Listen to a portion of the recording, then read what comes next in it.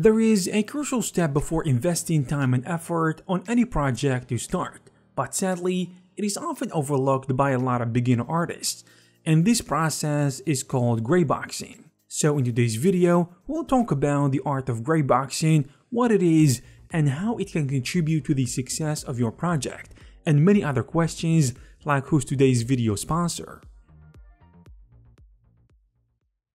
So greyboxing is the process of roughly blocking out your 3D project, whether it be an interior design, a landscape, or a game level environment.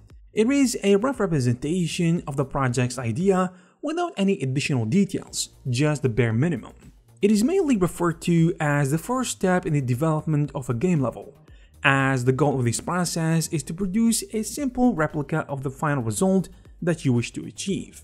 So a gray box needs to be playable and faithful to the final gameplay experience in order to make the right decisions and safely test the game concept. It is called greyboxing, but also sometimes it is called whiteboxing, referring to the color of the end texture 3D object surfaces, generally gray, and in game engines it is often a default gray and white checker texture. Of course, the boxing part refers to the most used primitive objects in the process, as the assets need to be as simple as possible for a quick result and not wasting a lot of time in a rough version. That's why the models used are often made with cubes in addition to cones, cylinders, and so on. In the case of game development, the only prerequisite of the art of greyboxing is that it needs to include all the main features of the game development that are mandatory for the gameplay to work just fine. For those who don't know about it, I think you guessed it by now. This concept has a huge importance in the game development pipeline and 3D art creation in general. It allows artists and game developers to quickly prototype and test gameplay mechanics and level designs before getting into the nitty-gritty process of creating the detailed assets, textures, and lighting. What makes it an essential part of the game development process is that it saves the time and resources, as it helps identify potential issues early on in the production. So addressing these issues will not only be easier at this stage, but it also won't cost anything. Additionally, if you are a team working on the same project, it will serve as a visual reference in order to keep everything flowing smoothly and coherently between team members. So as you can see, greyboxing definitely has a great advantages that anyone can benefit from if it was taken seriously. Now that we have established why greyboxing is so important, let's get into it and how to do it effectively. There are some key techniques and best practices that can help you make the most out of the greyboxing process, and we'll go over them next. Now, we can ask ourselves what makes this process so underrated within the community, and I can tell you that often artists are really excited about a new project and so hyped to start working on it, so they are tempted to start with the most intricate details and the most fun parts, and this can lead you to create something that is not coherent and lose track of the whole picture. That's why whether you are a 3D artist or a level designer, we need first to understand the goals and the constraints of the project. So it is important to set the time you have dedicated to it, and what is its goal or fine purpose. After that, you can start gathering references or even sketching by yourself a rough plan, including any key features, which leads you to determine what models you need and what are those you're gonna use the most and those that are gonna be the main focus. So you can create very simplified versions of the assets needed and remember what you need to keep it simple, because we don't want to be lost in the details. You need to use simple shapes and placeholders such as cubes, cylinders, and other primitives. You can refine them later if needed, or applying plain colors to them in order to better fit the environment, asset by asset, video blackout assets kit that are gonna be used later on in the process. Also, building your small assets library will make it easier for you to later so quickly resemble everything to create the composition of the environment. When you are done with the modeling, you can start building your scene. A good habit to have is to always begin with the largest features such as the terrain shape, the buildings, the roads, paths, etc.